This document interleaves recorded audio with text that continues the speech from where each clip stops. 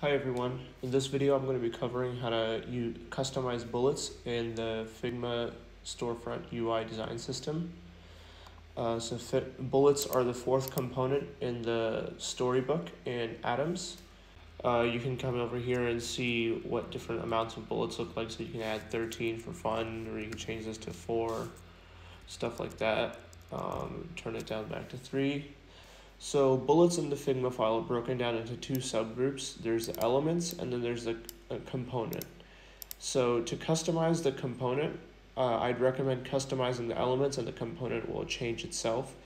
So if you, for example, want to have your ellipses be squares, you can go over here and turn off the border radius for each of these, and now you have square ellipses, or you can change these to whatever you want, and if you change the element you'll get different bullets right there. Most likely you won't have to do that though, because pretty much everybody uses circle bullets. So I'm just going to turn these back up to normal. And in the component itself, you can easily add or subtract how many bullets you have. So if you want to add bullets, this component again uses auto layout, so all you have to do is select an inactive one and just hit Command D a couple of times, and you have as many bullets as you want.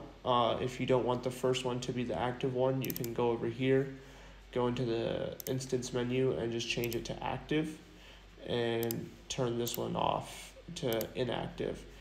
And what you'll have to do is, once you're done editing these, select all of them and just center them against themselves, and everything will fall in line like it's supposed to. So let's just take a look at this in design real quick. So this is another component that we'll come back and look at in more detail another time, but this is a component that uses bullets inside of it.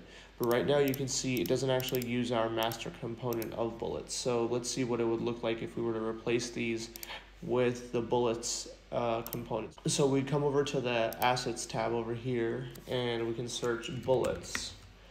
And immediately we have our elements and our component. So let's take this and bring it down over here. If we go into our layers, we can see we have our bullets group, and we can place it down right here. And once we have it exactly where we want it, we can hide it for a second and delete these real quick, and done. We have our bullets. So that's how to customize bullets, and I don't think these require a live example in the design. It's pretty straightforward, but if you have any questions, feel free to ask them in the comments, and I'll do a video if it's needed, or just reply in the comments.